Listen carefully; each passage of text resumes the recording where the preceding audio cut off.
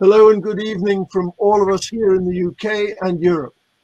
Sadly, we've just heard the news that Michael Collins, the Apollo 11 pilot, has just died. Our thoughts are with his family and friends at this sad time. Now, for those who don't know me, I'm Alistair Scott, a past president of the Society, but now as chair of the events committee, I try to keep all our events and activities going, and I'm always on the lookout for interesting and forward-looking talks. It's great to have so many of you here tonight. I think we're well over 100, and I think the furthest from us is probably in Hawaii, so welcome. And what I'd like to do then is tell you a little bit about what we've been up to, because we have a fascinating talk tonight. This is the British Interplanetary Society's 17th live-streamed evening lecture since the start of the first lockdown in March of last year. I hope some of you were able to attend our Beyond the Moon symposium on 12th of April, in which we celebrated the 60th anniversary of Yuri Gagarin's historic spaceflight with 3 of our colleagues from Russia. The conference platform we used enabled us to bring 2 more speakers from Russia and our keynote speaker from ESA, from Nordwijk, and we were able to meet up in the bar afterwards. Unfortunately, the drinks were virtual too. Tickets are now on sale for our Reinventing Space conference in the QE2 Conference Center, live, I should say, on the 28th to 30th of June. We expect it to be a live face-to-face with social distancing if required. Today we are using Crowdcast for both the presentation and the Q&A. If you enjoy this evening and want to make a small donation, please click on the donate button at the bottom right-hand side of this page. Every little helps to cover our costs. Please use the question system to ask your questions anytime during the talk. And as most of you know, you can also vote for your favorite questions to go to the top of the list by clicking on the vote button. I'm pleased to say that we have tonight with us Tiago Loureiro from ESA Mission Control Center, and he is going to tell us the significance of Mars on the 10th of June 2023. I'll now hand over to Fabrizio to do the introductions and to get the show on the road. Over to you, Fabrizio. Thank you, Alistair, and good evening to everybody attending this talk. And thanks immediately to Tiago for his availability, his exceptional availability, and for this talk. And this evening we are going actually to listen to very interesting things. We are used since many years about hearing about the EDL of NASA missions on Mars. EDL stands for Entry, Descent, and Landing. But ESA does these things too. ESA is at its 3rd attempt to land on Mars, basically.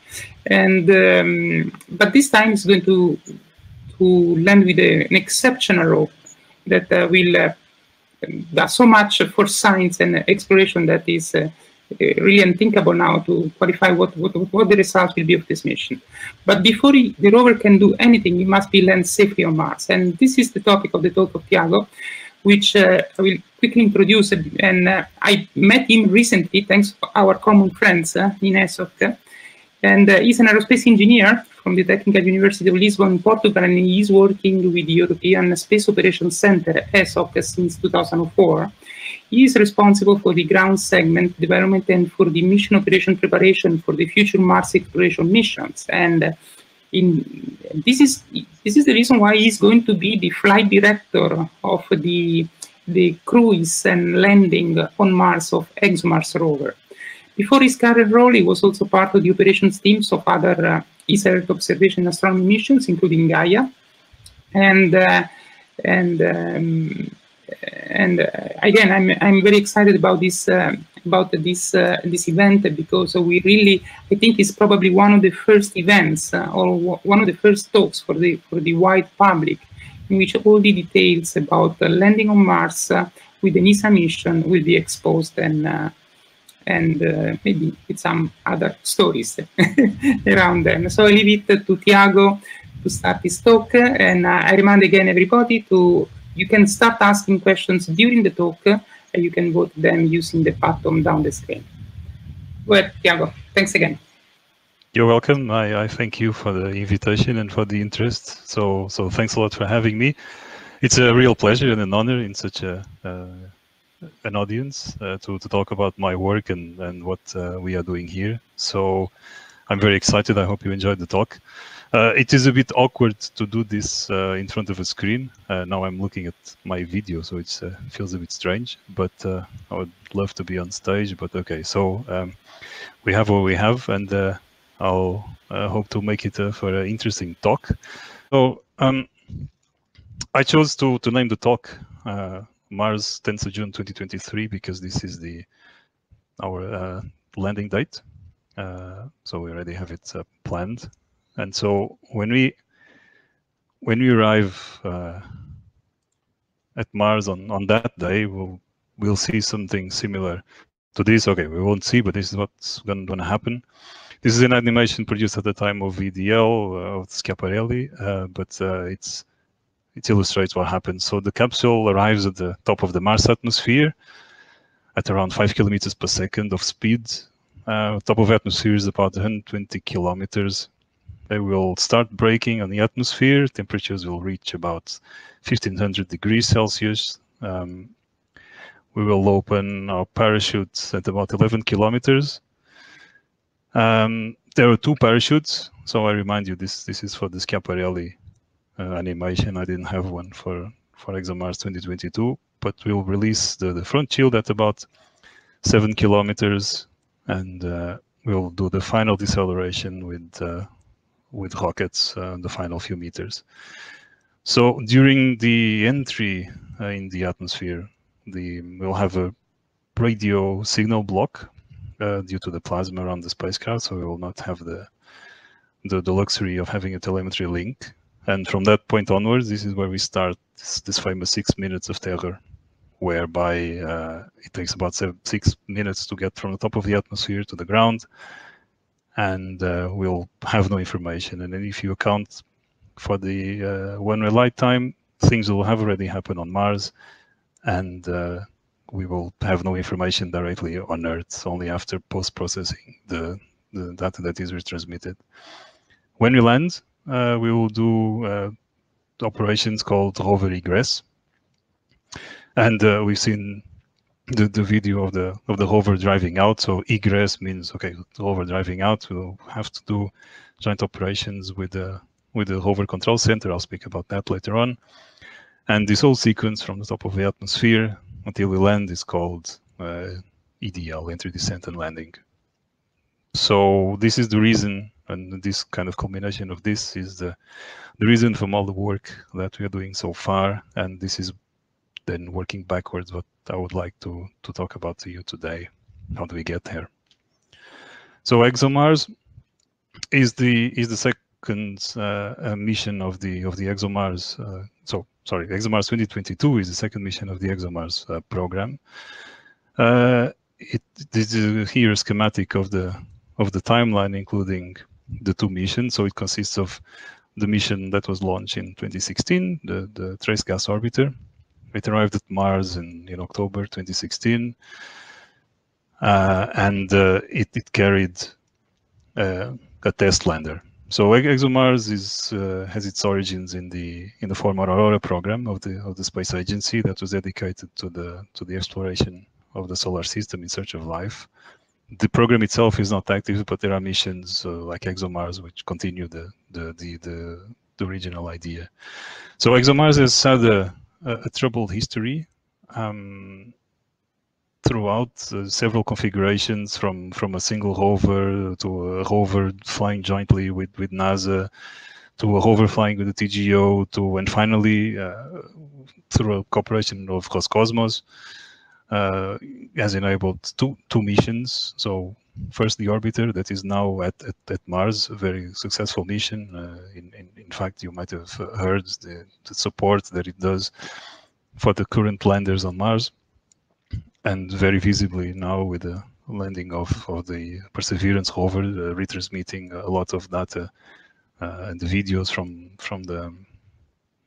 their landing and from Mars. So the objectives of the ExoMars missions are basically to search for signs of life in Mars. So the name comes from exobiology on Mars, but also to study the interior of Mars, the water distribution and its chemistry, and also the rover will have a drill that will drill up to 2 meters depth on the surface of Mars, which is a kind of a first. And we'll do incremental steps in preparation of the sample return mission. So how to learn all about roving on Mars and to do all these things which are not so trivial as we will see throughout the talk. So the mission, the second mission is a rover, which is now, we all know, named Rosalind Franklin, which is built by Airbus UK. There's a static science platform built by NPO Lavochkin, so from Russia. And there are several European elements in there, so I'll talk about a bit more later. And they will be carried to Mars on inside the descent module, also built by NPO Lavochkin, and all of this is brought to Mars on a carrier module built by OHB. And the whole project is managed at industrial level by Thales Alenia Space in Italy, which is our prime contractor. So one thing, and it's just about the only thing I'm going to say about ESA programmatics in this, is that ExoMars is not in the science program, so it's an optional program. This is an exploration program, which is optional, and it means that the member states contribute optionally to the funding of the program, which imposes some constraints on the setup of industrial consortium and etc. So it's not a typical ESA mission in this sense. And today I'm going to talk about the second mission, so ExoMars 2022, which there will be a bit of TGO as well. So before I go into the depths of the details of the mission, so ExoMars is only possible in cooperation with Roscosmos and NASA, more precisely JPL, for the relay network and some instruments. And of course we welcome cooperation. Without cooperation we can't really do the job, or this job at least in this particular case. But it brings its own challenges. So we have a very integrated spacecraft, and so we have to overcome a lot of cultural and technical differences. And okay, that makes the task quite interesting, I have to say. And so even if ESA has a long experience in cooperation in several areas, it tends, I think, I might be wrong, but I think it's one of the first times that we have such an integrated system, as opposed to have very clean technical and formal interfaces, as for example on the ISS, I would think, at least in terms of the hardware. So the first meetings were, I remember when I joined, it was a real challenge go through the translation. I mean, just try as an example, try to translate data relay into Russian, and you'll have a funny surprise.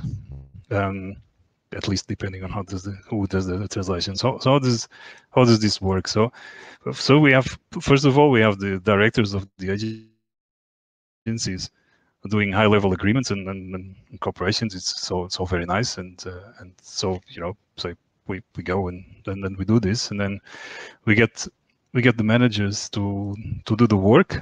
And okay, at this point you will have a bunch of PowerPoints, and then the engineers go to work, and then okay, it's all about understanding each other and etc.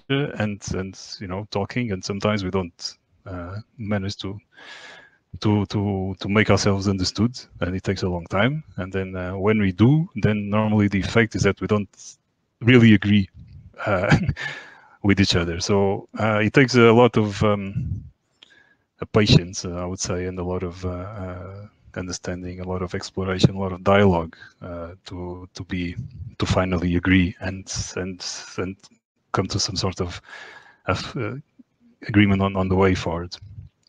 So this is something that is pervasive throughout the entire project. And okay, so before I go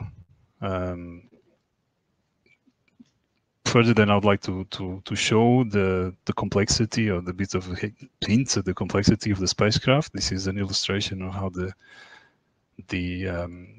composite, the spacecraft composite, as it's called, is assembled, the different elements. So we have, I'm going to try with the pointer, with the laser pointer, so hope it works. So that's the carrier module, the descent carrier module with its solar panels and fuel tanks and communication equipment. On top of it, we have the descent module, and this is how it's assembled inside. So the carrier module, and we have the descent module. And inside the descent module, we've got the rover on top of the platform. And this is the platform alone, so it's a kind of a intricate stack of elements that have to work together. So here's a bit of a blown up view, a bit more details on how it looks like. This is there's a separation mechanism when we arrive to Mars, so that we eject the descent module. The carrier module will burn in the Mars atmosphere.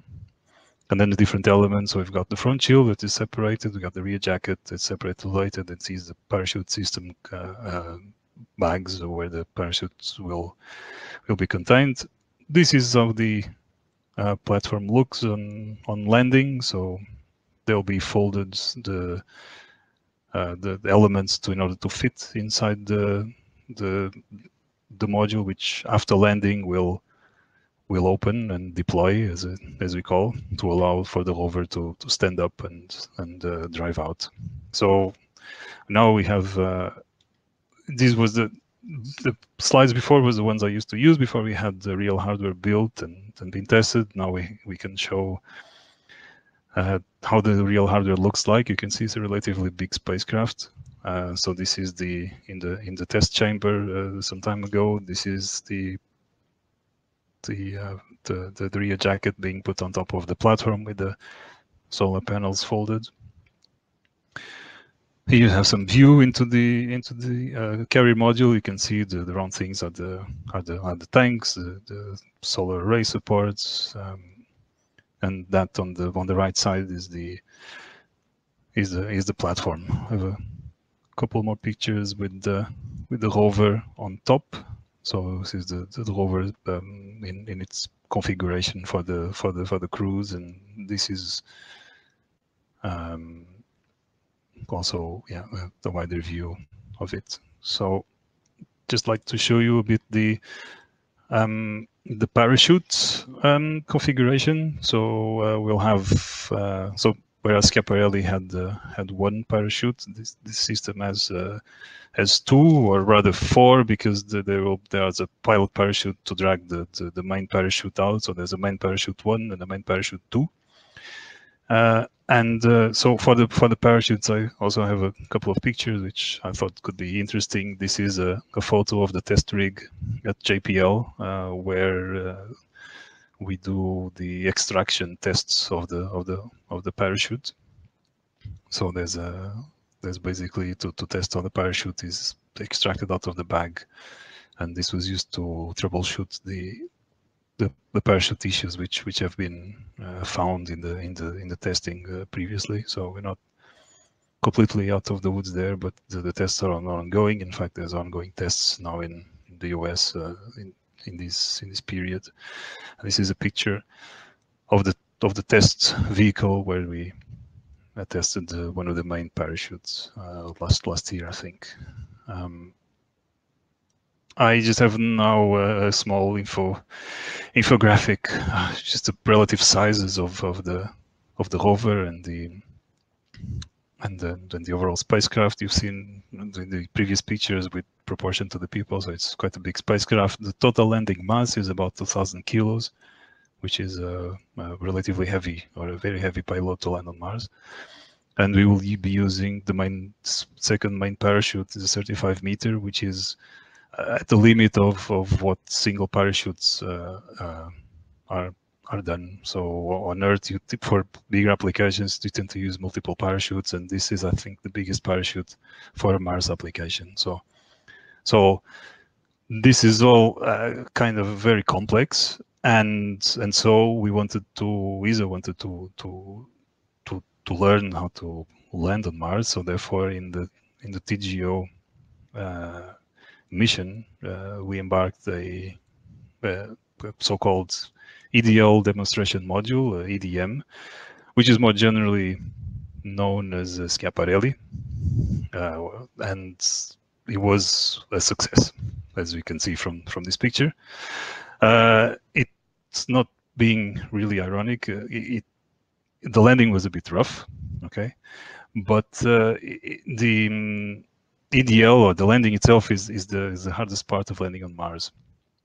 So in a previous talk, I think Michel Denis told you all about the general challenges of the planetary missions, and landing on another body is kind of one of the ultimate challenges there.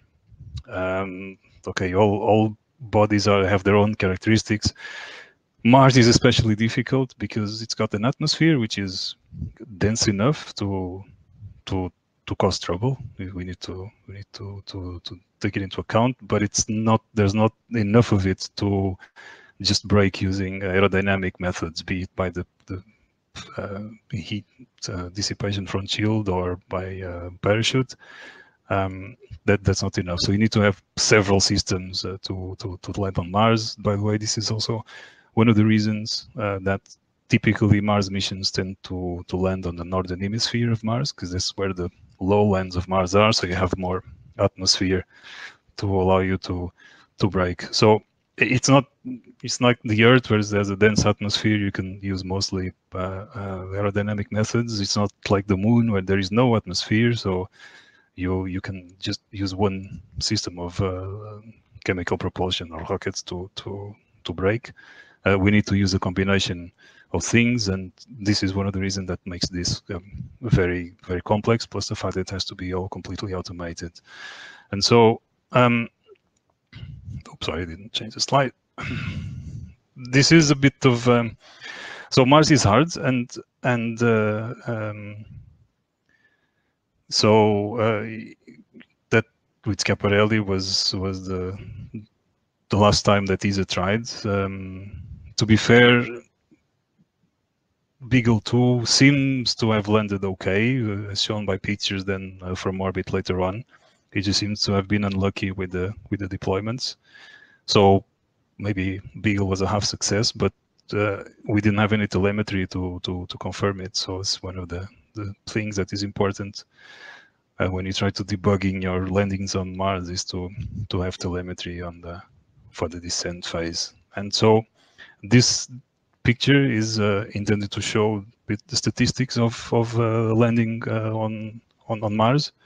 And so kind of Mars wins. It's about 50% of success rate. NASA has tried more times than ESA, and in fact they've sent spacecraft to Mars at almost all the opportunities to launch there. And in many cases they're doing spacecraft which are evolutions of previous designs or done in pairs. So consider the MERS, the Spirit Opportunity were a pair, Curiosity, Perseverance, but not exactly a pair, but a very much common design. And they sent low-cost missions first, and orbiters first, like the Mars Global Surveyor. So there was a whole series of a Mars program there.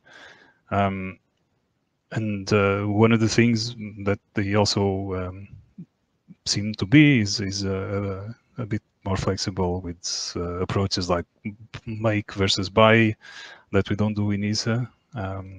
So we are a bit more constrained in terms of how you set up these things. And of course, there's always the question of budgets. So compare the 2020 Perseverance, which is already similar to Curiosity, and they're about $2 billion US, if I trust the numbers that I thought, and where the whole ExoMars is probably just under 1.5 billion, and this is 2 missions and 2 landers, so much more complex. So I think it illustrates a bit the different approaches. I don't say which one is right, which one is wrong, but I just thought that when comparing ESA to NASA, we should be fair a bit and say, also the approaches are quite different.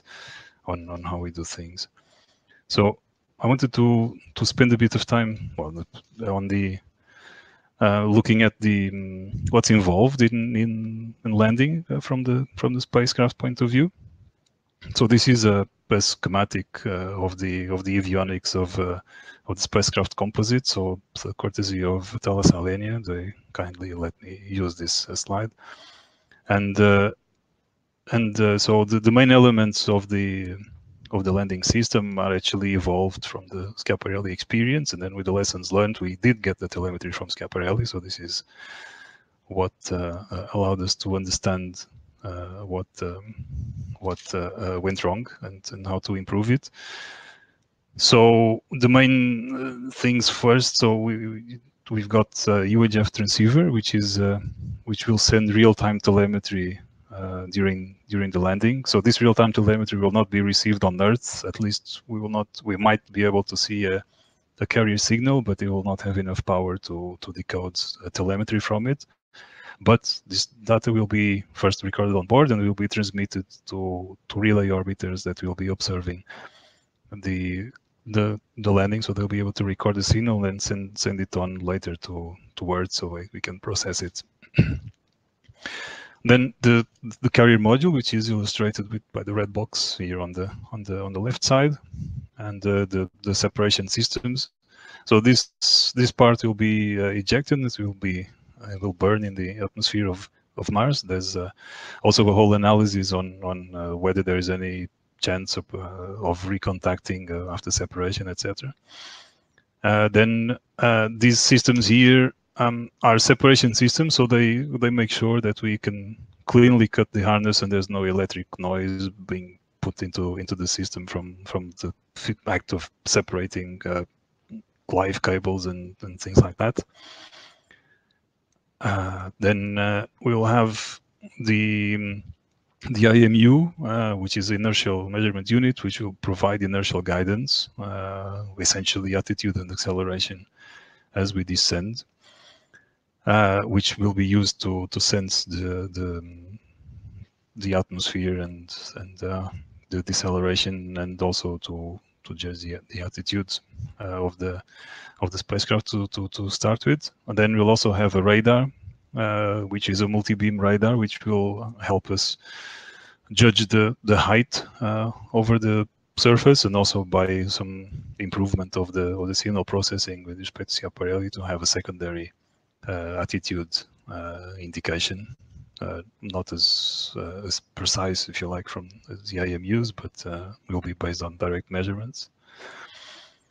Then the front shield, which essentially the field shields to get us through the atmosphere, and the parachute system, which is containing all the pilot parachutes and the main parachutes when we get to Mars.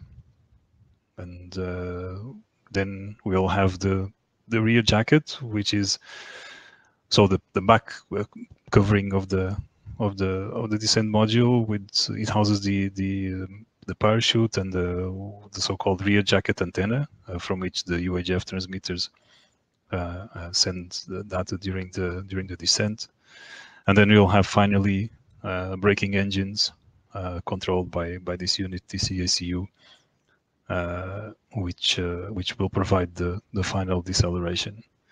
So the systems involved are a combination of European and Russian units. So the computer is European, the IMUs is European, and the radar is also European contribution, and so are the parachutes. UHF is European as well, but the TCACU and the braking engines are Russian. This control unit, which is responsible for many of the pyros activations, etc., is also Russian. And the carrier module is European, as we've seen. So there's quite a big complexity in integrating all this. So for Schiaparelli, the failure was a chain of events, which is I would say typical in such a complex system. You have a chain of things happening, and but most notably we had, let's say, insufficiently studied aerodynamics behavior around the parachute opening. So the models weren't very good. Later on, this was improved, and now we've been able to reproduce the dynamics, but before didn't. So this led to very high rates being measured by the IMU, and the IMU telemetry actually could indicate that, but this was not understood by the software. And then this resulted in integrating. So the IMU was, since it has to integrate the rates in order to derive an attitude, so you deliver the wrong attitude, which then coupled with the slant range from the radar, and by simple trigonometrics, there was a wrong altitude that was computed, and then the system believed it was on the ground, so it started advancing through the steps of the landing sequence very quickly. So it got to the end, but unfortunately we're still very, very high up, and so this is why it then crashed. But this was why I refused to call it a failure. It was a test, and so the test kind of filled its purpose. We learned what was there, and what was the reason, and all of that has been kind of put back in the design of the ExoMars 2022. So we hope at least those mistakes will not be made, and so we hope to test things enough more this time to catch everything that would get us. So there was yeah. So and then once you're on the surface, things maybe get a bit less. They takes more than 6 minutes, but they will not get necessarily easier. So the ESA rover doesn't carry a radiothermal generator. So okay, by the way, neither did the early Spirit and Opportunity from NASA. But so we are very limited. So we are solar powered rover, and the rover will be quite limited in terms of energy and mass as well. And so the rover doesn't carry any capability to perform direct to Earth or direct from Earth communications. And that means that all communications to the surface of Mars will have to go via relay satellites. So we've got the TGO at Mars that will fulfill this role, but it's a very nice thing. Also, as an outcome of cooperation, there's something that exists and is called the Mars Relay Network.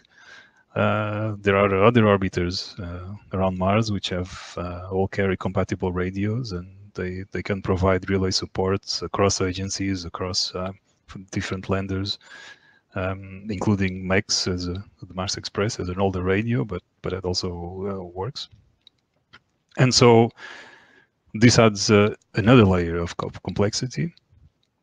One needs to plan for the overflight, so having to predict where all the orbiters will be over the different landing sites. So have to decide which overflights are going to be used to move data from the surface of Mars. We'll have to look at which ground stations will you have available to communicate with the orbiters. And then you need to see if the orbiter is maybe behind Mars or not, so whether the ground stations are free, but what are the deadlines associated to preparing the commands to send them to Mars. So this is a huge logistics puzzle and complexity, which is part of the difficulties of the surface operations. So this all has to be predicted and planned in advance. And by the way, the ground stations are also, the planning cycles are 1 week. The long-term planning is 1 year in advance for the next year. So it's we do it in chunks of 6 months, but the longest horizon is up to a year in advance. So that also makes things, you need a lot of coordination there. And so we haven't, so in all operations are not real time. They are like, we we sometimes compare it a bit with the old days of playing chess by mail. Then you have to do a lot of things, and you send, and then you don't hear from your counterparts for a long time. So we haven't really done, I think, anything as complex as that in Europe. And so to illustrate a bit also the complexity on the ground of this system, I have here a slide showing the different elements of the ground involved in this. So we have, let's say, our rover and surface platform mission operation center, and if you're on the surface and we want to control the surface platform, we will have to. There is a system which takes care of the interface between the different orbiters, and the different orbiters. Of course, you have the Mars Express, you have the TGO, we've got the American orbiters, which is actually more than one. We've got several ground station networks. We use the ESA S-Track, of course, but there is also DSN that we use, and there's also in the part of the cooperation there's we're upgrading an antenna in Russia to also be able to use that, plus the lander control centers on both sides of NASA and Europe and Russia. So you can see there's a lot of interfaces and interconnections and common operations on all these ground centers. Some of the tests or the entities involved, they're counting quite a few. So, and so one of the challenges then during this preparation phase is to test all this and to be sure that all these complex interactions are well under control. So talking about preparations, where are we? So this is our schematic ground segment schedule that we have. We're here, spring of 2021.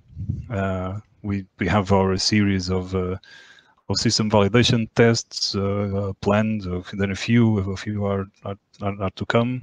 Launch is September. We have the big ground segment readiness review Q1 next year, and we'll have simulations campaigns for both the launch, for the arrival, for the rover egress. So there's an ugly acronym, I'll explain it later, PLTE. And on the spacecraft side, they're doing functional validation and completion of the environmental testing at Turin and in Cannes. The spacecraft just returned from Cannes to Turin, where it continues to be tested. The start of the launch campaign will be April next year, where the spacecraft goes to Baikonur to complete the final preparations. Launch window starts on the 20th of September. Actually, it occurs late in the day, so launch is 20th September, separation is 21st of September, so just watch out for possible confusion later on. And the landing on Mars is for any launch date. We have 6 possible launch dates. They'll be on 10th of June on 2023. So ground segment, now the main focus is completion of the validation, executing SVTs, testing all the interfaces, a series of system operations validations involving all the elements, and of course the SIMS campaigns for training of personnel. We have several campaigns, first before launch, and then for the arrival and the surface during the cruise. So I'll focus a bit now. I'll try not to bore you too much, but on the ESO ground segment, we use for the interplanetary missions, we try to reuse our elements of the ground segment, and so we are approaching almost a standard ground segment for these kind of missions. But of course, ExoMars is a little bit special, mainly because of the different interactions in the surface operation. So there are a few elements here that I illustrate in red, which are novel to the mission. So of course the simulator will have to do something to represent surface operations. They normally don't do that.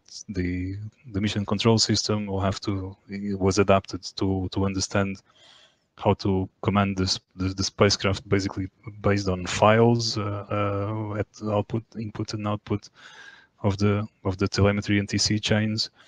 We have a Russian ground station, which, as I mentioned, was upgraded or is being upgraded. So all of this has to be tested. We've got something which is called the ERCO, which stands for European Relay Coordination Office, which basically centralizes all the functions having to do with managing the relay network. And of course, we've got the interfaces to the lander control center, so the rover control center, the ROC, and the spacecraft, and the surface platform control center, the SPOC, which will be in Moscow. And of course, the interfaces of this relay coordination entity with the different orbiters, and also with the American elements running relay. They have a system called MAROS, which is sort of the counterpart to our European one. And in addition, we'll have radio telescopes observing the arrival, trying to detect the UHF signal. So even if we cannot recover telemetry, as I mentioned, there will be a lot of the things that we'll be able to say from the Doppler analysis of the UHF signal. So all of this has to be tested and accepted individually, and this is all. And we have to go through a complete ground segment validation test program. And so how do we do it? We address it kind of element by element. And okay, all this is covered by existing standards. And okay, in the ESOC case, we have a quality management system which tells us about several processes, including how to build and validate a ground segment. How do we go about doing it? So we need to be sure that the whole system is validated and intended for the operations. And I just wanted to illustrate a bit what's the approach that we normally take for such a complex system. So here I just have represented. So the rows are the different phases of the mission, and the different blocks are the elements that are involved in each phase. So I'm going to focus on this middle one, which is the egress phase. But PLTE stands for post landing to egress. It's an acronym that somehow stuck in the project. So I don't like it very much, to be honest, but okay.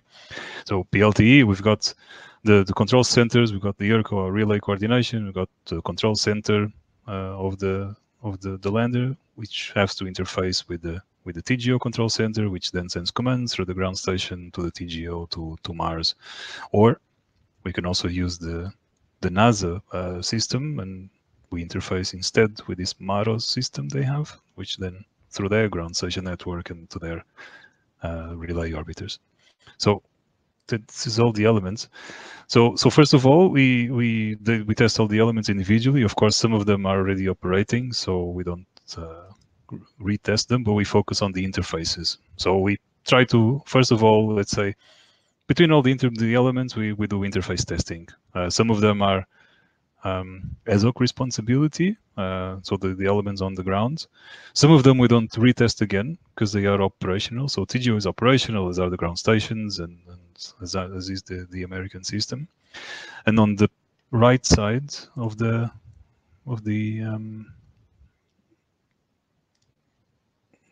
slide, so here it's normally under industrial responsibility, the interfaces between the spacecraft themselves, but we kind of mapping this out, we make sure that all the interfaces are covered. Then I spoke about the system validation tests, which will be kind of point to point between our control center and the system that we are controlling.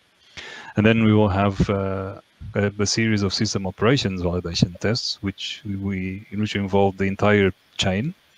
But some of the elements might be simulated, but the key point there is that we're interested in the end-to-end processes that are involved, or in the end-to-end performances that are involved. So this would involve elements of the ground segment or with the space segment, and depending on what is it that we are interested in, they could be run. Sometimes we'll replace the spacecraft by a simulator, or if you are interested in something that has to do with the spacecraft. I can tell you, for example, the case of Gaia with the time correlation. We will use the real hardware, of course. And then, in addition, we have something which is end-to-end tests, which is, I would say, not completely standardized, but they would run through the complete elements of the chain. So with the real elements, and the idea is to really go through the entire chain of the real systems with the real data to be sure that everything is compatible. The only other thing I wanted, so this is the sort of the idea. I'll just flick through quickly. So we do sort of layered testing for the interfaces and the whole system and etc. And the idea is to be able to show that we cover all the aspects of the end-to-end systems, and in a sort of layered fashion to be sure that we capture all the things. And then here I don't spend time here just to give you a bit of an idea how we would connect to the actual equipment in the AIT sites. So we've got our mission control systems connected to something which is provided by ESOC, which is an NDIU, so network interface, network data interface unit, which is placed on the AIT side. Is connected to the SCOIs of the AIT, and this is the way by which we connect ESOC to the actual spacecraft on the ground to do testing before launch. So okay, eventually we'll launch on the Russian Proton. ESOC will be at this stage will be observing the activities. We're not controlling the launch, as you know, and then after separation we will acquire the spacecraft using our ground station network. And in the LEOP itself, so the first activities after launch, we'll have the LEOP means launch and early orbit operations phase. The spacecraft will run through its automatic sequence, which includes switching on AMUs, transmitters, a lot of the equipment, deploying solar arrays, to transition to the different, to the spinning up and pointing to the sun. So at this time we'll be acquiring telemetry. We'll do the first commanding to check that we can reach the spacecraft and the computer is working properly. Then we'll do some manual activities, including switching on the star tracker to allowing us to acquire an inertial pointing. We will do the test maneuver to be sure that we validate finally then the correct commands from flight dynamics, and be sure to calibrate all our measurements and etc. And then we'll do a quick checkout of the units. So the interplanetary transfer, this is how it looks like. We've got the geometry of the transfer. So we start here at arrival. The Earth will be moved up to there. Mars will be here. So the distances involved will be the spacecraft will be at more than double the distance to the sun. So we'll be quite far at that stage. During the transfer, we will be doing a few trajectory correction maneuvers. So in this case, the transfer is completely ballistic. So the moment we come off the launcher, we will be falling to Mars, which is an image I like very much from Michel. And so we'll be just doing some error correction maneuvers, but there will be no deterministic, no deep space maneuvers involved. During the cruise, we will do some checkout of the equipment on the platform. We will give the opportunity to the rover control center to do checkouts of their rover systems before arrival, and we will be arriving on Mars then in June. So the surface mission is planned to last until the start of the global dust storm season in the beginning of 24. So just to give a bit of a sense of the activities and density of the activities during the cruise. So this was okay. It was a bit of an animation. In the PDF doesn't come out so well, but okay. There's several phases. So we are illustrating here the LEOP. This is our actual plan for the booking and usage of the ground stations. This is we call a usage ground station usage loading profile, where we basically say every week what are the passes that we plan, and this is sort of our input to the ground station planning process. So you see we have several phases. We have the more or less a week of LEOP, very intense, passes every day of maximum duration that we can have. Then we have about a month of checkout operations. Then we've got a couple of months of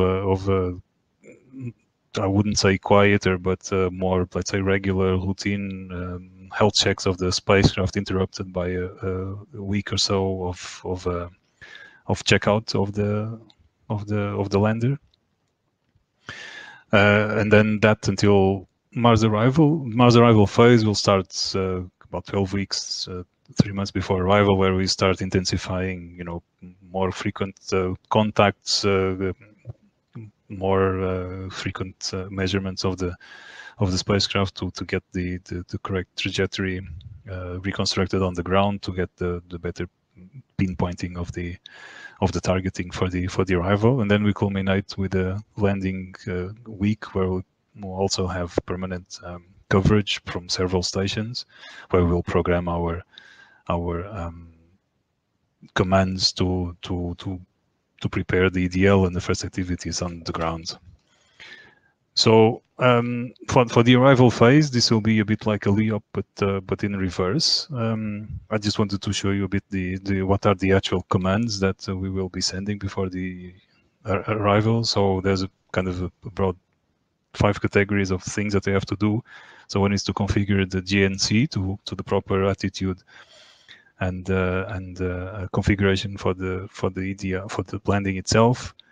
We will transition the system to a so-called pre-separation, where it will tilt the spacecraft to the right attitude for the separation. There will be the actual commands to do the separation. So we'll be sending actual commands to say separate.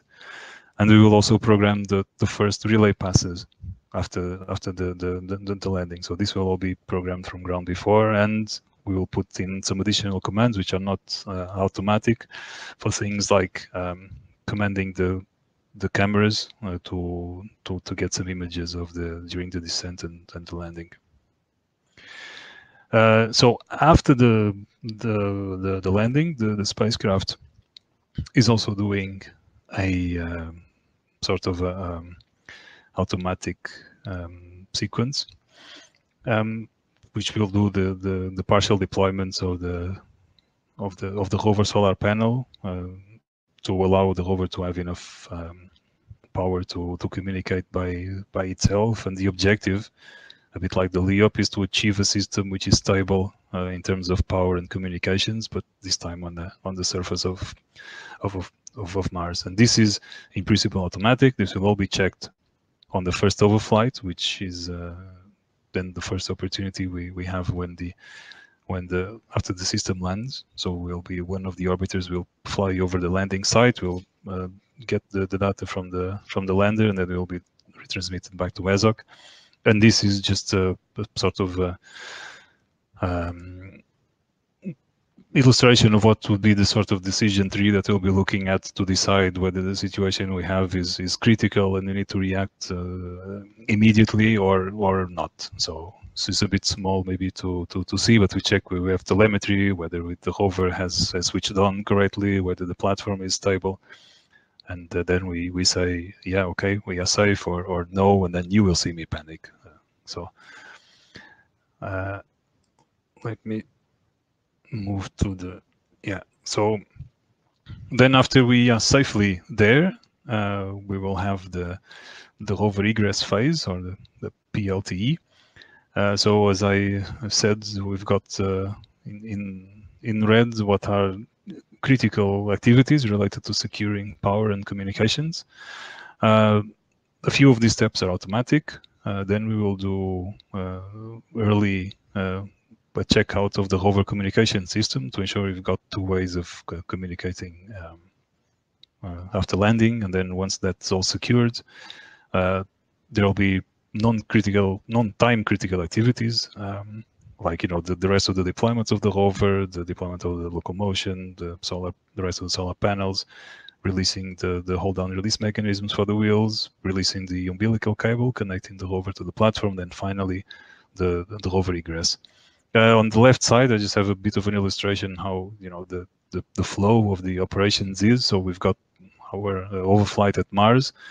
There will be some time delay, typically, between the time the orbiter flies over the landing site until it transmits the telemetry to the ground. We'll be looking at the telemetry. We'll be planning or replanning according to a predefined timeline what should be the next step, and then sending the things to the ground station and waiting for the orbiter to be visible, sending on to Mars, and then waiting for the orbiter to finally fly again over the landing site. So there'll be hours between every opportunity to talk to the system.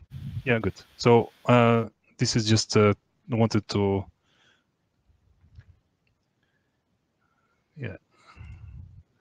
So we wanted to show you how the actual deployment sequence of the wheels. I thought it was interesting to observe that. And then once the rover is so they will do this. We'll release the hold down release mechanisms which are holding the wheels to the platform. And once we're all happy with the deployments, once we surveyed the area around the rover, then we will decide with the hawk which way the rover drives, either front or back, to get out of the platform. And then from this moment on, then the rover will be controlled autonomously. There's always be controlled by the rock, but autonomously by the rock. This is how it looks like. The rock control center. And okay, I've promised Fabrizio to help finding somebody then to come and talk to you about the rover operations and tell you all about the science and what it means to drive rovers on Mars. So I leave it there, and for the next time, and just wanted to talk a little bit about the operation cycle on relay. So the rover will be operating during the day only, as being a solar powered rover, and the batteries keep it safe during the night, but they're not big enough for much else. And so they'll operate. Then at the end of the day, ideally there will be an overflight that's then a couple of hours later. Typically, this is called the latency of the relay link. We'll have the telemetry available on the ground. The ground teams will have a few hours, depending on the phasing of all this. Can be between 5-9 hours, typically, to replan the next day, and they will be sending the commands on, which take a few hours to get to the orbiter, depending on ground station availability, orbiter visibility, etc., etc., plus the one-way light time as well. And so then to prepare the next sol. So this is the typical operation cycle, and the offline nature of it is illustrated here. And here, I wanted just to come back a little bit to the relay operations. As I mentioned in the beginning, it's really an international effort between now at the moment NASA and ESA, with more nations arriving at Mars and doing operations at Mars. That there's the need for more and more coordination. And so we can see the central place that the relay coordination takes in enabling this mission. And this is also this part of the relay coordination and the part of the interfacing with the illustrated here with the NASA side and making sure all the data flows correctly from the different parts of the relay network. This is also something that is done at ESOC. So this is ESOC. I don't know if you're completely familiar. ESOC is the operation center of ESA. We are basically operating most of the ESA science missions and the interplanetary missions. So that's sort of the operations part. ESOC also operates the network of ground stations around the world, so they're centrally commanded from here. We develop and run the ground systems and infrastructure that enable the space operations and the ground stations and all that's related to the infrastructure for mission operations. And now we also have the space situational awareness program at ESOC. We're looking at space weather, space debris, and monitoring the asteroids that might impact Earth. So the ESOC, bringing it a bit closer to home. This is the main control room from where we run the critical operations at ESOC, like the launches and the arrivals at planets, and this is normally organized like it's illustrated here. So there's the front row of the flight control team, as we call it, as one position that typically dedicated per subsystem. Depends a bit on the mission now, but the typical positions like somebody taking care of the system, so timeline, the overall execution of procedures. Then engineers dedicated for each of the main parts of the spacecraft. So I have here examples of data handling, IOCS, power thermal, TT&C. This will be what we have as our control team. Then here at the center, depending a bit, can also be here in the front row, but it's the spacecraft operations manager, who is the leader of the flight control team. And then here in this room, we also have the support functions. We've got the ground operations manager, who is responsible for the infrastructure and for the ground stations, who is during the critical phases, there will be a person in the room responsible for this. There will be also people dedicated to software support, helping us monitoring all the different servers, control systems, etc., that are involved in this phase. We'll have a representative of the project from ESTEC typically, or our customer, let's say the owners of the developers of the spacecraft will be sitting here, and then the flight operations director, who is the ultimate operational authority in the room, basically will be responsible for the proper conduction of the operations according to the rules, and authorizing departure from the rules in case we are in contingencies unforeseen by the flight operations plan. And so, yeah, the reason we converge into this room is to ensure that the communications between the different teams are all centralized, all the telemetry comes into here, so that everything is coherent, consistent, and to ensure that the operations are done according to a certain plan and in a centralized way. There's also a bit of a ceremonial aspect to this room. We should also highlight that. Then, not in this room, but very close by, we got the colleagues from Flight Dynamics. So, sorry, wrong screen. Okay. So we'll be responsible for the orbit prediction, orbit determination, for the calculation of the attitudes, the generation of commands to point the spacecraft to execute the maneuvers. They will be sitting in the room next to the MCR, which looks like that. So they will also be manned during the critical operations. We have the ground station network, which is also operated by a room close to the MCR, which is the Extract Control Center, which I have an illustration here, another room there, and so coming to finish. Oops, sorry, too much. So it's a bit about myself. Fabrizio already said the highlights. I graduated from the Technical University in Lisbon. I did an internship at Eurocontrol near Paris at the research center. Then I was working at Edisoft for a while, and the starting 2001 when Portugal was joining the space agency. So it was interesting to have a sort of start of the Portuguese space industry then. Then I came to ESOC, joined SciSys. I was a contractor at ESOC, and then joined ESA in 2009, sorry.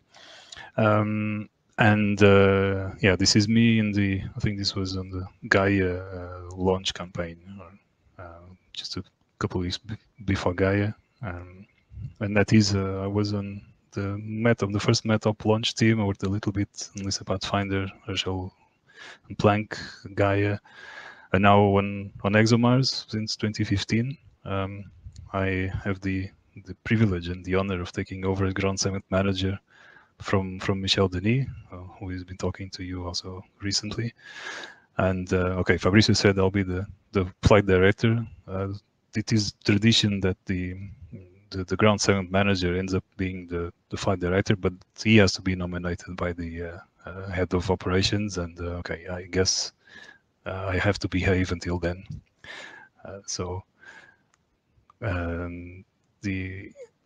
What I would like then to also highlight is the amount of people that are involved at ESOC. Certainly, this is a traditional family photo of a launch. We all have that. This is Bepi, and essentially, I'd like to highlight that there's a lot of people, a lot of different roles, and I mean in the talk you could see the different aspects of from the technical aspects of controlling the spacecraft, the details of the subsystems, the operations, the testing, the keeping all this tidy, our project controllers, our people working with the computers and etc. So it's a very wide range of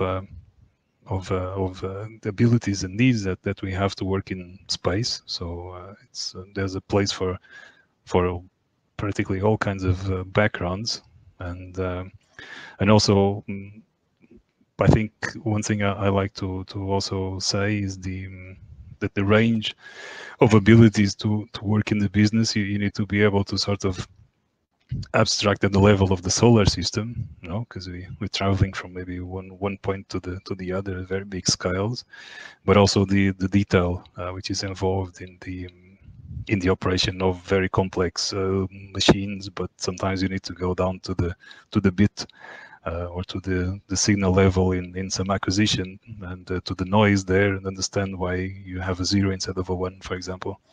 And this is all things that we have in our day-to-day. So this is so that, and the combination of people is I think one of the most interesting things of all. So I get to the end. I maybe have exceeded the time a little bit. I had a couple of hiccups. I would normally maybe close with a different picture. I chose this one. In fact, this has nothing to do with COVID. Actually, it was my intention was to show the people, and just a final message on all this complexity and all these fantastic things that we do with the help of a lot of people, is that in the end it's really a lot about the people, and being a fairly technical job, we can't do it without communicating, without understanding each other, without a bit of psychology. And so yeah, that's it. Thanks a lot for the attention. It's very weird to talk to a computer instead of an audience full of people, so I'm a bit stressed about it, but okay, you've been a very nice audience so far, so thank you. Okay. Thanks to you, Tiago. It's been very, very, very interesting. I hope it's the same for everybody. And yes, we are a little bit late, but we can recover. If you don't mind, I will leave it here so you can answer your question. You can see your face. I know it's weird. I know that. There is very little we can do about that. It's horrible, but okay. Okay, I can put myself in the picture if you want, and so maybe that's it. No, thank you, Fabrizio. It's nice to have company. So let's go with the question. We have about 11 questions right now, so we have to we have less than, let's say, half an hour at once for all of them. Okay.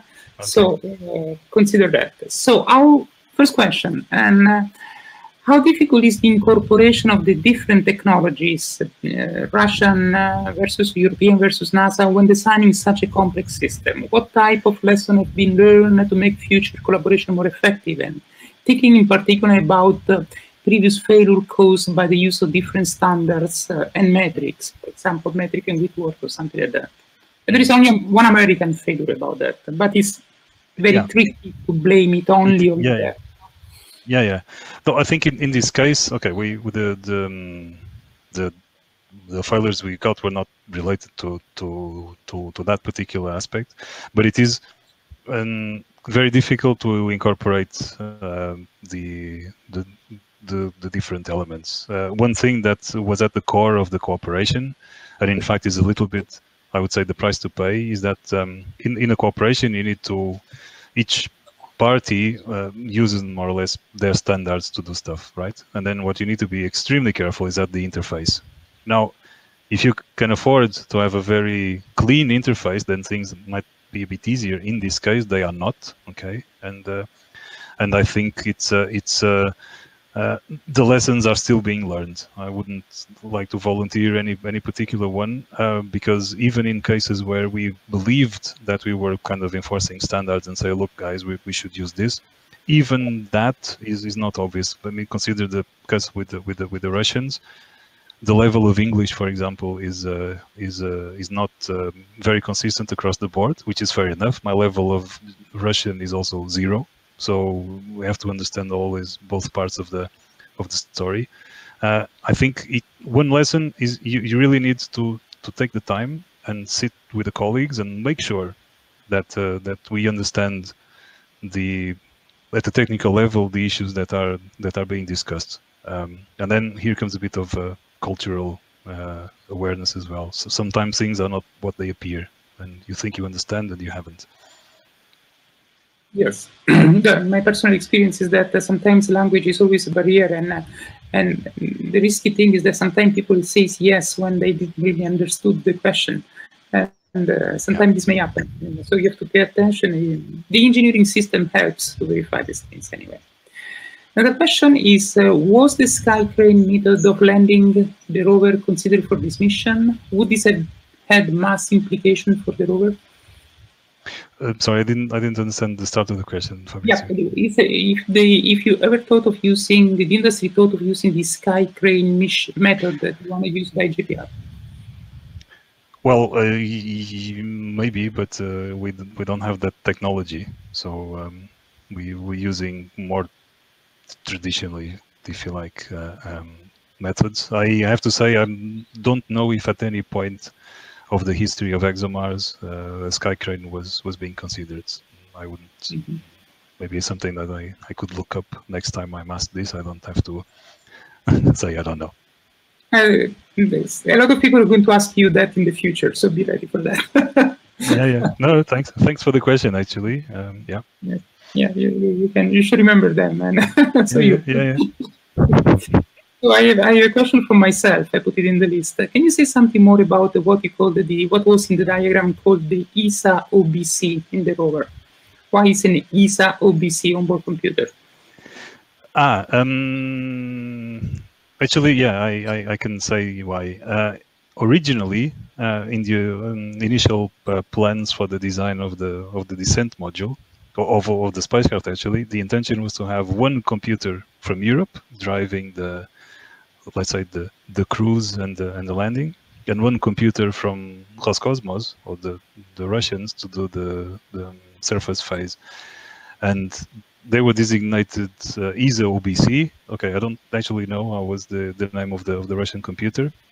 Then the it evolved. The Russian computer was kind of morphed into a payload control computer. In the diagram, it's the BIP, which is an interface to the payloads. But the name ExoBC stuck, and yeah, it's one of these things that. But that's from the original separation of the having a computer to do part of the mission and another computer to do a different one. But by the way, the Americans have a single computer in their rover that runs the entire mission. It's just that when they land, they change the software into something else. Yes, indeed. That was a question. In fact, that so basically we have three main computers: one for the cruise module, one for the landing platform, and one for the rover itself. Actually, no. The carrier module does not have a computer. Okay, so it's all run by the computer on the platform, which is a European computer indeed. And this is one of the complications, and okay, one of the design choices that could be, I guess, challenged. There are advantages and disadvantages certainly. Is that the software that will run the cruise is the same that will run the landing, is the same that will run the surface mission, and the rover software is in the rover and it remains inactive during most of the cruise, apart from the checkouts, and will only be activated after landing. Okay, so the carrier module is completely lost after the separation, basically. Yep. Because you said Correct. you were trying to contact it after the separation. I know, sorry, I meant contact, I meant, yeah, okay, that might have been misleading.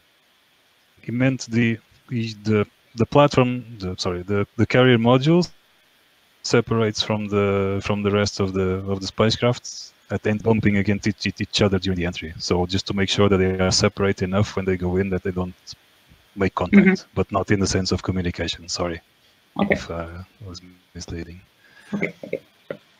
Okay, thank you. There is another question by myself. Sorry, I was so curious about many things, and then there is another one. But you mentioned that there are files to command the spacecraft. Were you referring to the carrier module or the rover, or both? And what are the implications for the flight software? What does it mean commanding by files instead of usual ones? Okay, that's a good question. I'll try to give you a brief answer. So files are a necessity because we command via relay. Okay, so you have to imagine the relay orbiter will have a system on board with the radio and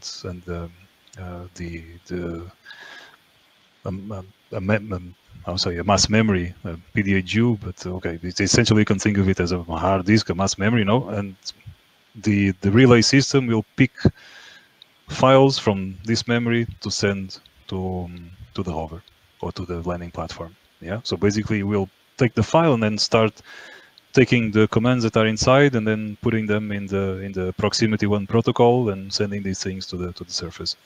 And so the natural way to put these things on board the orbiter is to transfer a file to the orbiter. And when on the way back, on the return link as we call it, telemetry is going to be packaged in a file in the orbiter and is going to be delivered to the control centers as files. Okay, so these files are at the level of, if you like, just packaging sets of telemetry and commanding data, but there isn't any direct link to files on board the spacecraft. Okay, there will be that. Okay, but the two things are a bit separate. We will command sets of activities in files that will be sent inside this relay product, and these files, yes, they will be visible inside the onboard software of the different of the rover and of the platform. And the usage of that, okay, primarily can be used to ensure integrity of the commands, because the file transfer will ensure that you either have all file or you don't execute anything. And can also be used to have sets of commands which could be called and repeated on board, and avoiding having to send them all the time.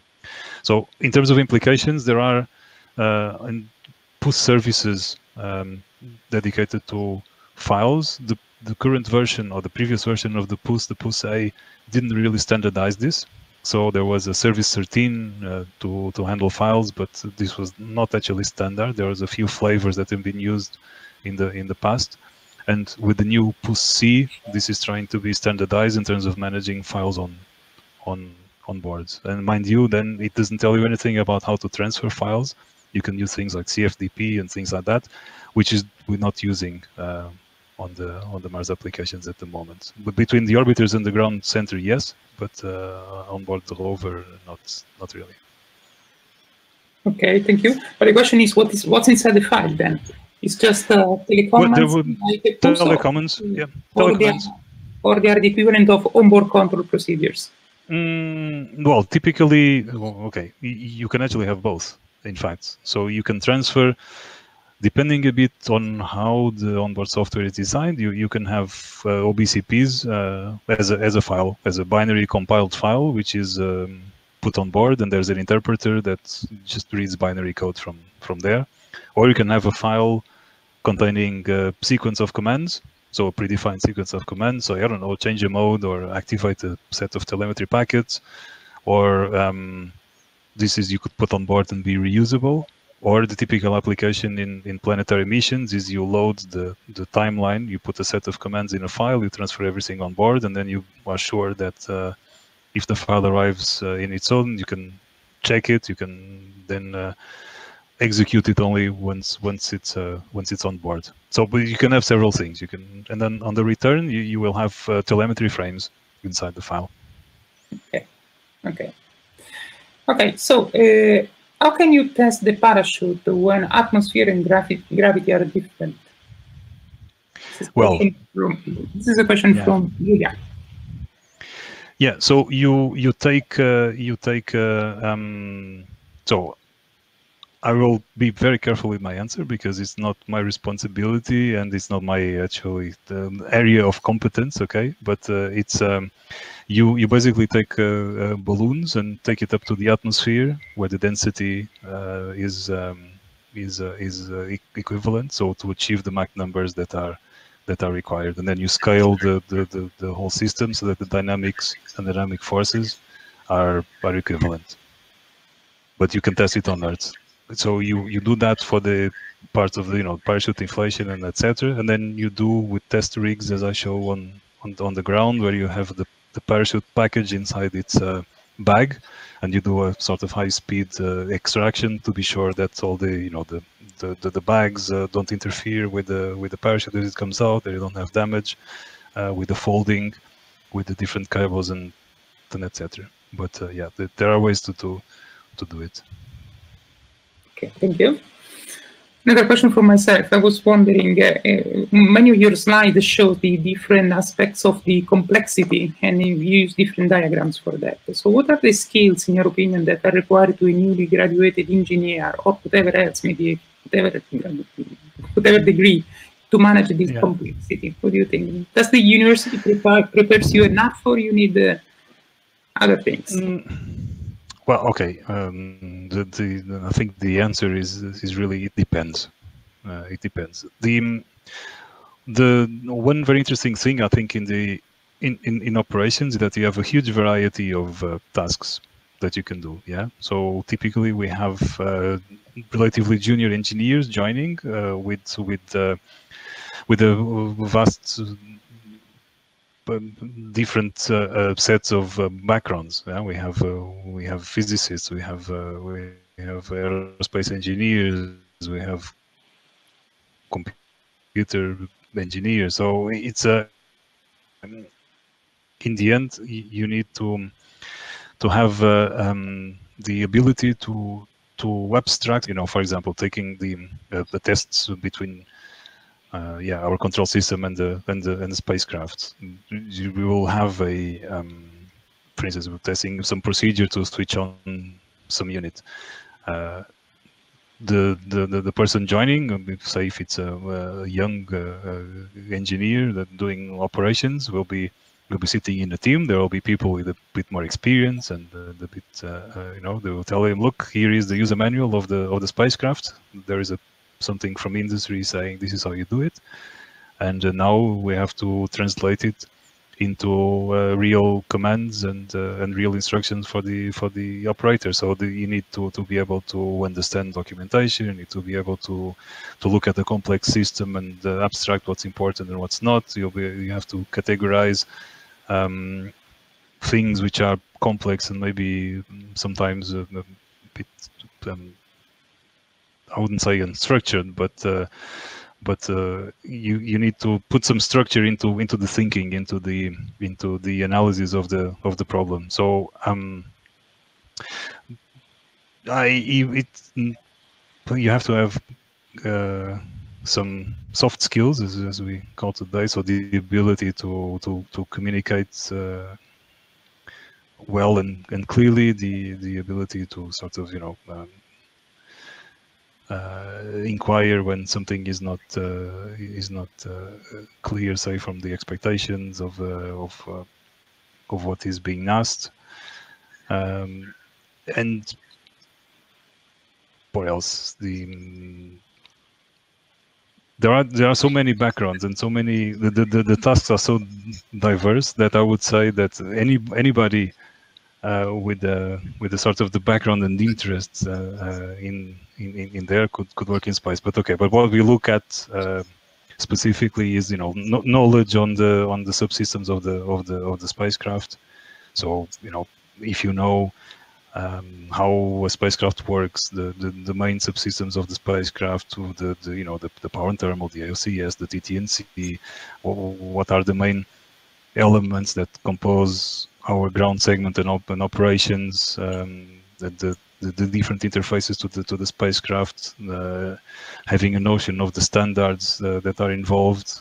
So the ECSS has a lot of standards for a lot of the areas, including operations. That's useful.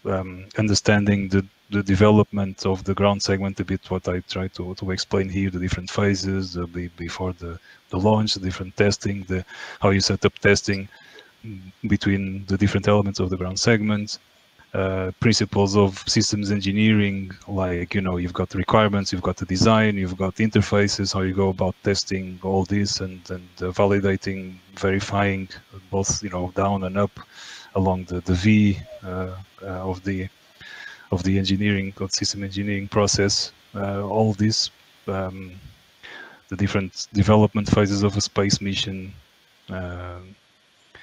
So these are all relevant things that we normally look for let's say junior engineers joining. Okay, thank you. A question from Francis.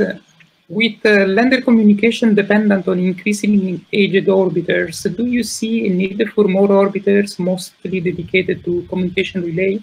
Perhaps several small spacecraft could be launched on a single mission. Just a question, an answer for myself to Francis. Please note that the NASA project to have Mars reconnaissance orbiter working until 2028. So I hope it keeps working, because my work depends on that a little bit. Yeah. So the orbiters at Mars, they have proven quite durable. Yeah. So Mars Express is there since a long time. TGO has fuel and resources for a long time. We always come up with ways to squeeze out the lifetime out of the missions. And so far, the main orbiters at Mars are in, I would say, in good shape. Yeah, in excellent shape considering the age of some of them. So they are there and they will support this mission. The next big Mars missions that are now in the plan is the Mars sample return, and they will have a dedicated orbiter that will do relay support during the surface mission. Okay, it's the orbiter that will bring the samples back to Earth, but it will be dedicated to relay support. And there are, of course, discussions when you think about the future of Mars missions and how to set up what is needed. Communications is central to that. So we haven't arrived at a sort of a final configuration of how it should look like, but yeah, there are kind of developing the concepts for the future. and central communications, either a trunk or making sure that we have permanent comms at Mars is certainly at the core of it. I mean, there are several proposals, several things, including, you know, dedicated communication satellites, small satellites, relay satellites. So there's a lot of attention in that area. Yes. Okay. So we have Nina from London that says, good evening and thank you for the talk. And when do you think that first human-led mission will land on Mars? And if this is going to be a one-way ticket for them? I think this is not going. This is a personal opinion. Yeah, total disclaimer, not his opinion here at all, just my own. Okay, whether it's a one-way ticket, then I sure would hope not, but there are probably people crazy enough to say yes. So I would never exclude that, but I don't think so. I think if I look at the timeline of the missions that I know, if I had to guess, I would say not before the mid-30s, I would think, towards the end of the decade. But that's just my kind of personal feeling. I didn't apply to the astronaut selection, actually, so I don't plan to go to Mars. Mm-hmm. Okay. Yeah. And we have Steve Salmon that is asking, why was a Russian vehicle chosen for the launch as opposed to the ESA Vega, the heavy version, or the NASA SpaceX launchers? Was the choice for economic reasons? Okay, I wouldn't say economic reasons. I would say that it's part of the Russian contribution to the cooperation. So they brought two launchers to launch two missions. It's a heavy launcher, very expensive, and it was the way to enable the mission. So it was one of these things that it's as usual. We can do more things together than what if we could do alone, and that's at the heart of the cooperation. And with this arrangement with the Russians, that what came out.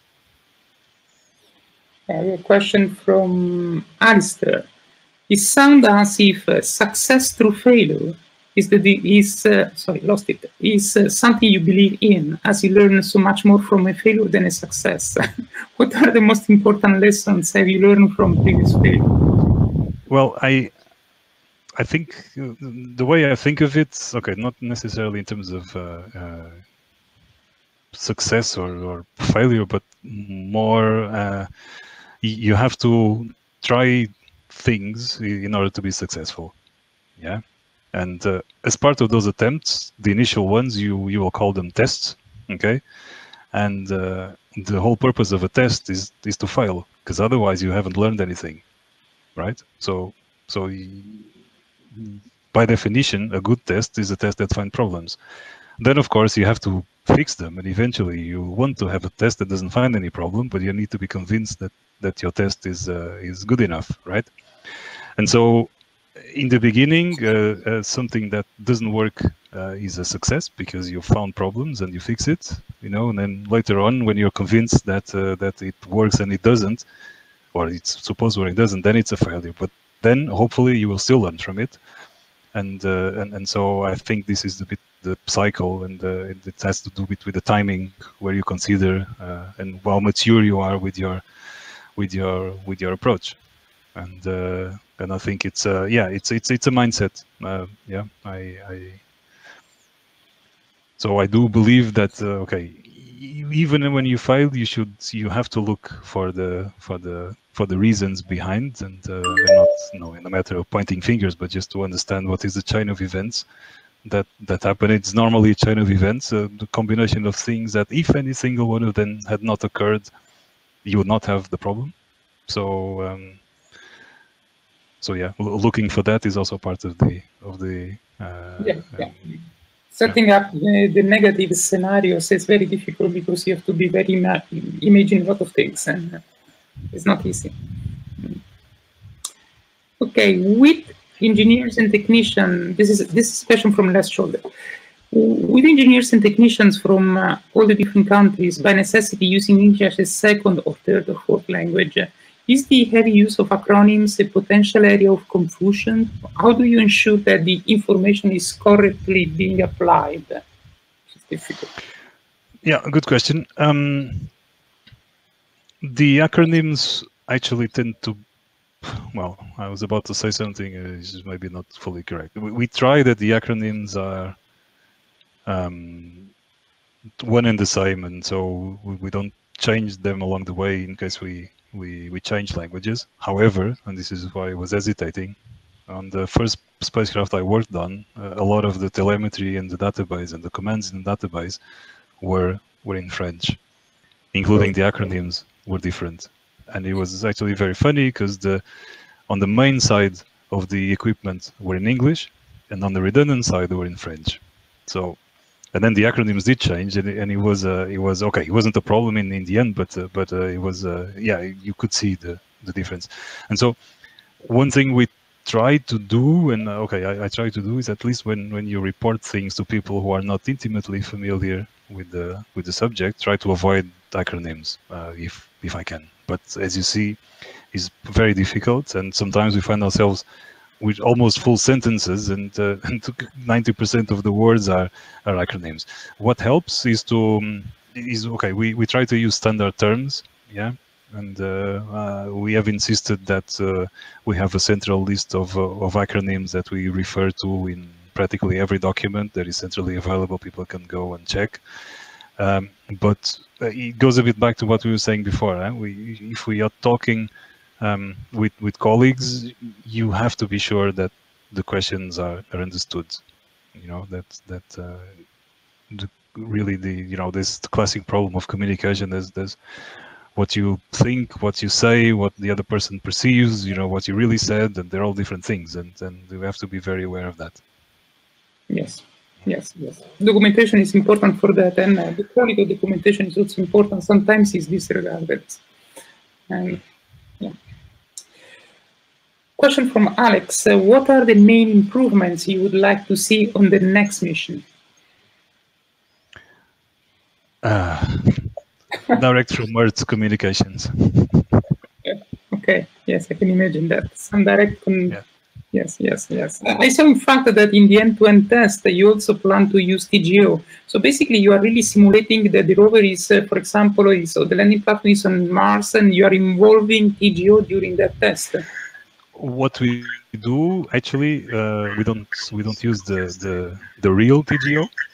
We use it's called the engineering model of the TGO, or the avionics test bench, yeah, which is a very faithful reproduction of the TGO with all the hardware elements, real, physical copies of the elements flying, and we will flow our commands and telemetry through that, and we will connect also via RF links in the lab between the TGO and the representation of the rover and of the surface platform. Okay. Yeah, and then of course we have some test data from actual rover flights at Mars between the TGO and American rover, so we can, it's not the same, but there will be things which we'll be look at, then compare the two and be sure that the behavior we see is the same. And just curiosity, but very quickly, do you simulate also the Doppler effect between the orbiter and the rover when you use the RF link to put them in touch? On the UHF, I'm not sure. This I'm not sure. I don't know. I don't know if we do. That would be tricky because you have to on the RF links on the X band. We do test that. Okay.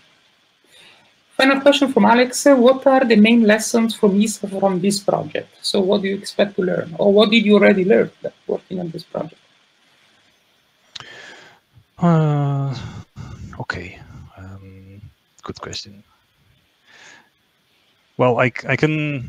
Well, for ESA, I think I would let the project go before any kind of final statements, because there is, of course, there's a lot of things that you can say about cooperation, but there's a lot of that enables us doing things. So it's in a way it's the price to pay. So how to manage it? There may be things to be learned. I think for sure this very integrated systems is a difficulty, yeah, and that even with the cooperation, that could be other ways of doing it, but okay, this is how it turns out. I would not like to spend, to elongate much there, but I mean, to me personally is a bit, not having this complexity needs, you kind of need a plan to manage this complexity, and you need to sort of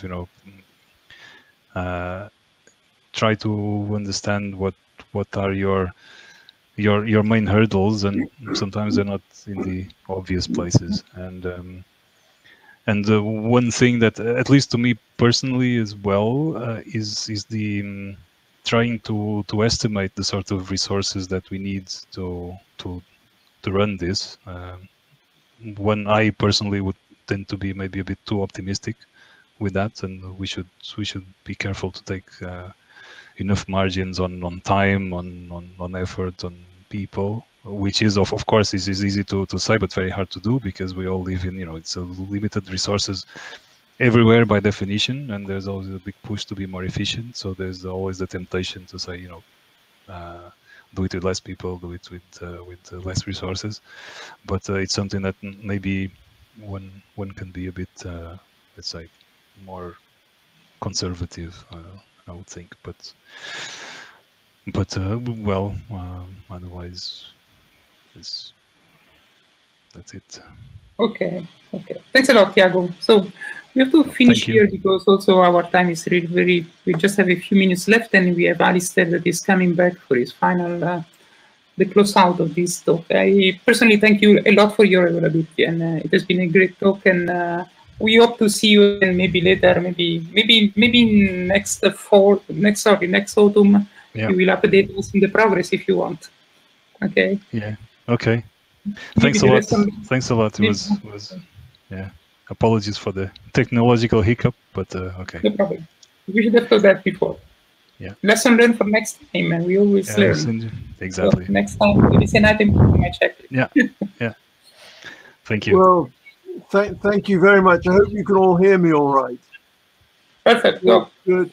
Well, thank you. That really was tremendous. I think we learned a lot from that, and I think one of the most impressive things was how cool you were when the slides all disappeared, because I think that shows that you have the ability to guide and to lead the team that's going to land on Mars. I think it will require a certain coolness to actually achieve that one, with all the problems that you're likely to meet.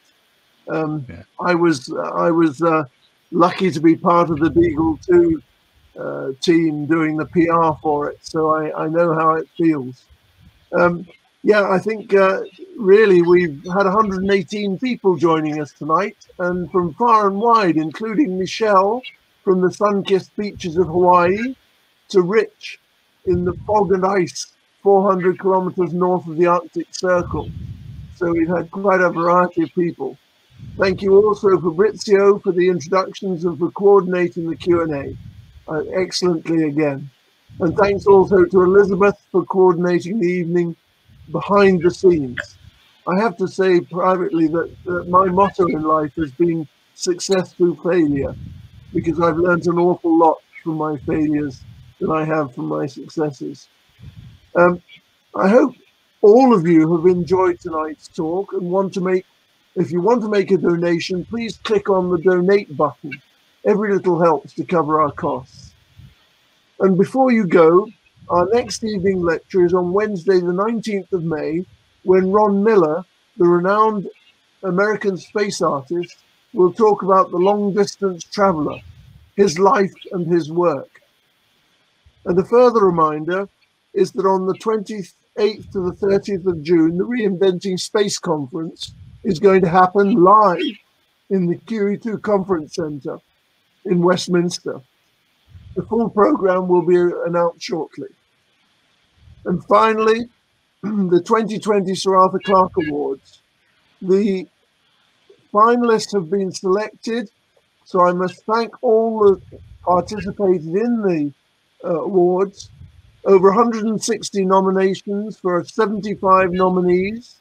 And I have to thank also our 60 judges who have now selected the finalists for the 10 awards.